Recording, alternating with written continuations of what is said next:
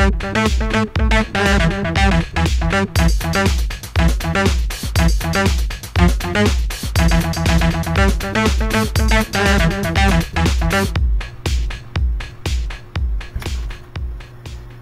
evening, everybody. Well, my name's Stripey, as you probably know by now, and this is the first time that I've been allowed to do my own show on Snarky's channel, and we're going to give you some practical toolkit advice for paintball. I believe we're the first ever paintball show done with puppets. Definitely the first on YouTube, and probably the first ever in history.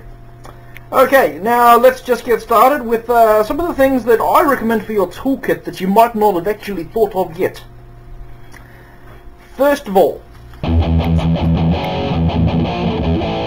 paintball logbook. Now have a look down below here. This is a paintball logbook. You just simply take a standard little notebook, and you add in the things, the features that you want, the listings of when the battery was changed, when the gun was lubed, whenever you've done any repairs or maintenance or anything relevant to the gun. Of course, you can do this with hoppers and you know, for the changing of the batteries and things like that. So it really eliminates a lot of the guesswork, especially when you're dealing with those finicky spool valve guns. Really handy thing to have in your toolkit. Next up, of course, a proper set of Allen keys. These things here. These Allen keys. Now, everybody has Allen keys, and everybody knows that you need Allen keys, you know, for your paintball gun. But the good thing about these things in particular is that they, you know, they come with a plastic holder which actually keeps them together. It's a very good, useful thing to have.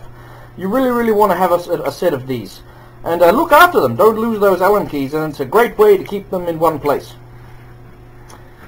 Last but not least, and again relating to spool valve guns and guns that are very finicky with batteries, this is a multimeter. You can buy this from your standard electronics store.